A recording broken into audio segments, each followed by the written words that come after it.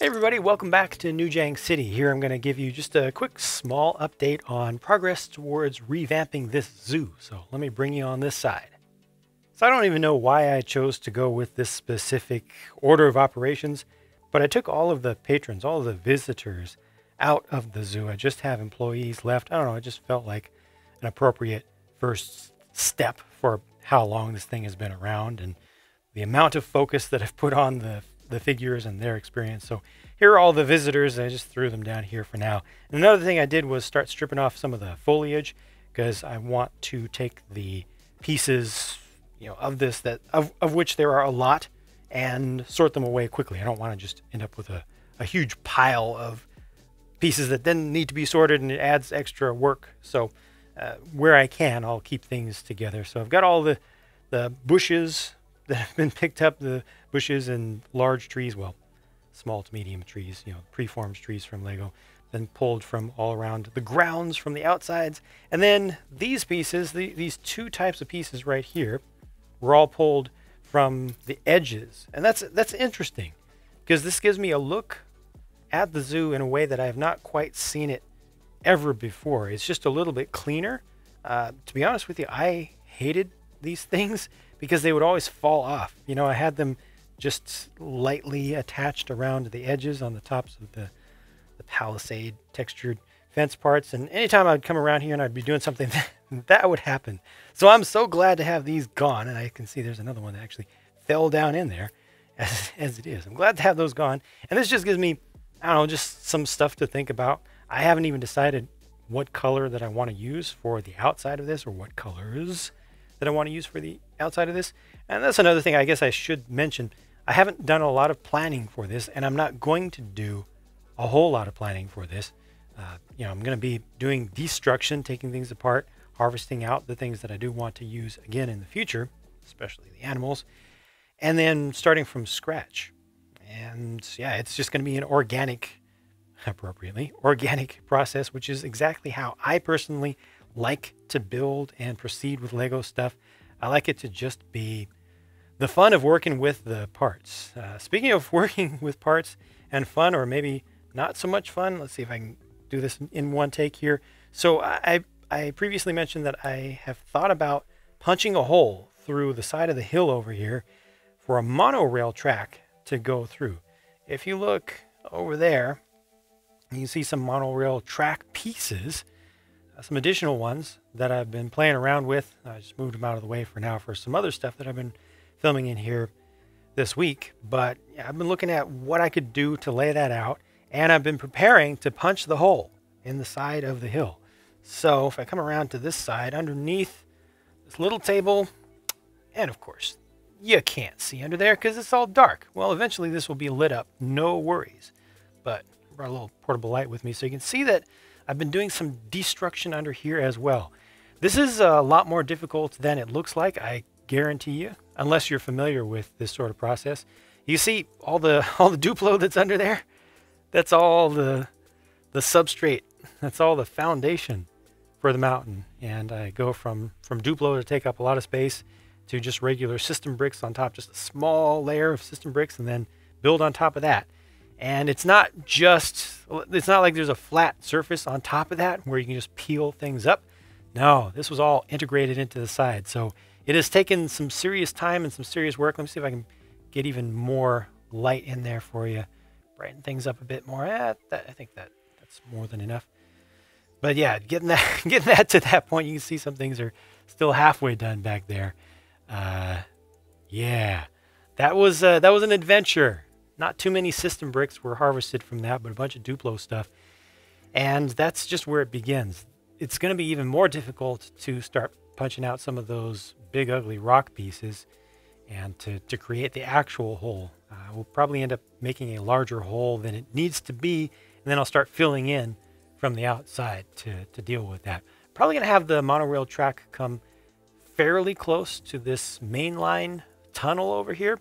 I need to figure out an interface so I can show just a little bit of a cutaway from where the real tunnel is, and then where you as a viewer looking from the outside would see through to the zoo related displays that will be under here. So I will continue because I mean I've got this space, so I'm definitely going to use it. Like I said, I'm going to light it up. And I need to figure out what I'm going to do with that leg right there, that little miniature cut down table leg. If I want to move it entirely, like move it inward, see if I can figure out a way to make that work so there's still some structural support on this corner, or if I just want to build around it. If I want to offset it a little bit, yeah, I need to figure that out. But yeah, this took a bit of work, but it's working. I'm making progress, but the most difficult stuff is yet to come. And I need to figure out exactly yet how I'm going to lay out the monorail track and if I'm even going to be able to pull it off. That is not a known yet, not a 100% known. So my latest thinking about this remains to have a single line at ground level going through there, and then the train, such as it will be, will go through, and then it'll just get to the end, and then it'll reverse. It'll be at ground level, and then I want this to ramp up, be at a higher level up above, do the widest turn possible, come out to here, and possibly come back there. Now I've thought about turning in, but I've learned the hard way that the official Lego monorail tracks require a lot of space, even more space than I was counting on, especially like the ramps require all this space, and I'll have just a little bit of room at ground level back there to have kind of a station or something. So I still have some stuff to work out, but I wanted to show you, well, mostly what the zoo looks like a little bit cleaner. There's a little bit of nostalgia behind this.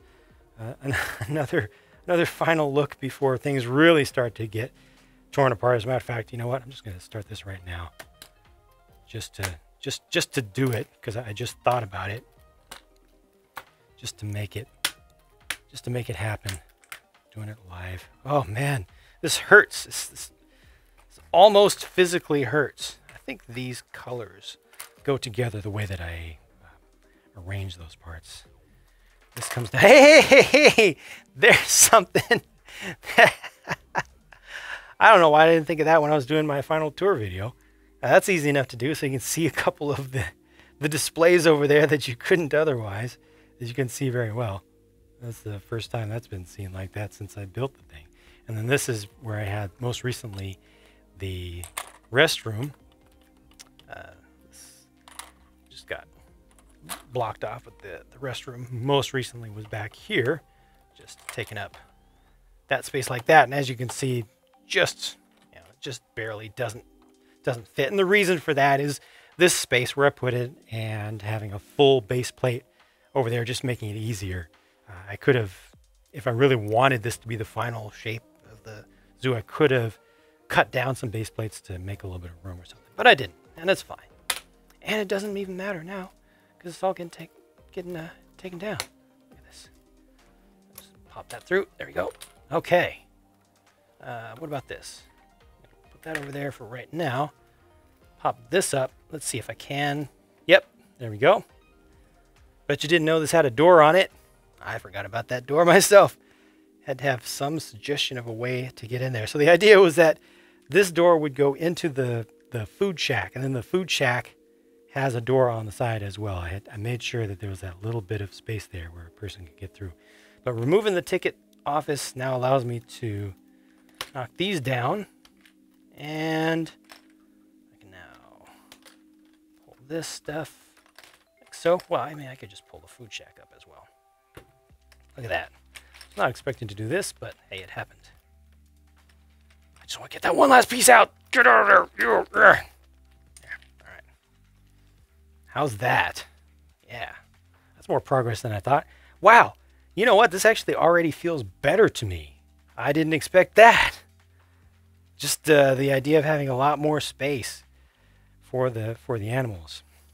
And you know what? I still have not figured out my strategy for the pens, for how I'm going to hold the animals in place. I have a secret that I've been holding on to for a long time that is going to explain a lot of things for people who are worried about the condition of the animals and want to report me to PETA or whatever.